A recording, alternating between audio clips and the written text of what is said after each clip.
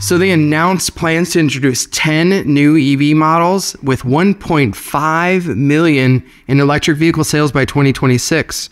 And the question remains, is the automaker doing enough? But Toyota sold 10.5 million vehicles last year, so tops in the world over Volkswagen for the third straight year running. And obviously they made quite a name for themselves in the hybrid market. So it looks like they're going to double down on that. So thank goodness, I can't wait to see more Priuses on the road. You don't like the Prius? I don't. I don't know why. Of all the cars like that anger me, that's the one, I think. Because there's a type that drives the Prius. I was going to say they're terrible drivers. And if I'm calling someone a terrible driver, that's saying something. But literally punching down. Yeah, there's a, like if I get cut off 4 times, 3 of them are Priuses. It's so crazy to me.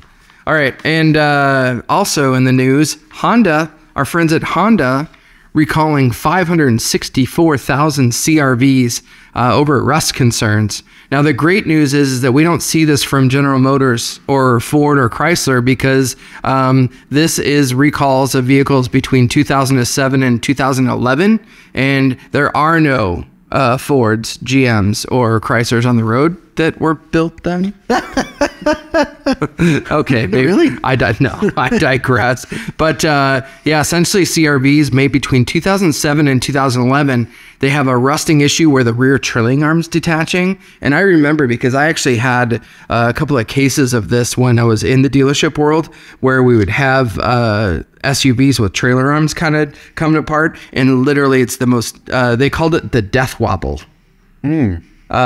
Crazy what happens to those, but essentially it's sold or registered in salt belt states where there was de-icing agents used on the roadway. So essentially, I'm gonna guess what it is inspection.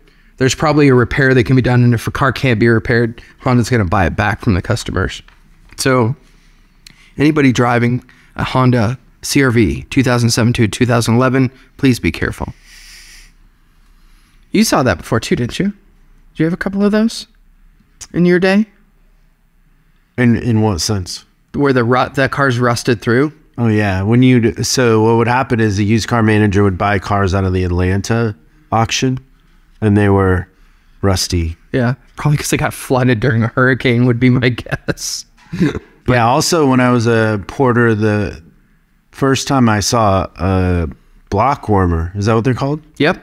I had no concept. Yeah, the engine block heater with a little plug in the front that comes out of the grill. Exactly. A lot of Subarus had that. Subarus for sure. And in North Dakota, I saw many a block heater. Prefer to call them Scooby-Doos. Yeah, or Scooby for short. Great customers, very loyal. Love their cars. Culty almost. Yeah, I like it. So that's it. That's the news. See that? Nothing about Ford. It's not the news without Not Ford. Today. Maybe next week. Wow. You have to tune in to see. Thanks so much for watching this clip of Service Driver Revolution. We're uploading new stuff every day, so make sure you subscribe and click the bell icon so you don't miss out.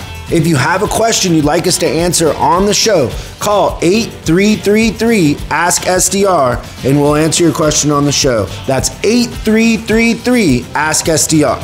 For special deals on our books and training, head over to offers.chriscollinsinc.com. Now that's offers.chriscollinsinc.com. I'm Chris Collins, and I'll see you in the next video.